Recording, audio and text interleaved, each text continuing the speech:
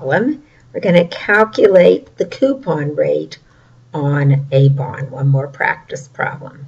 So let's assume that the bond has a face value of $1,000, a maturity of 10 years, and currently is selling at a price of $8.87, and a yield to maturity of 10.9%.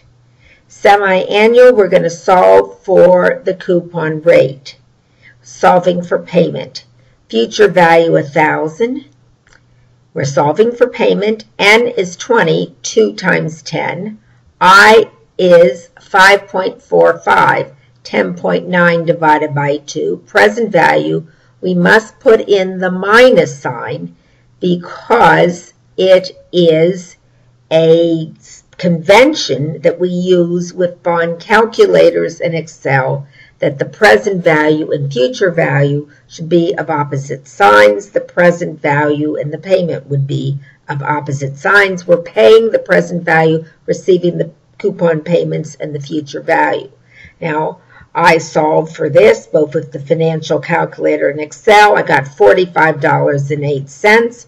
I multiplied that payment by 2 and divided by the face value of the bond to get a coupon rate of 9.016%. You can see this in Excel, which I worked through here for you.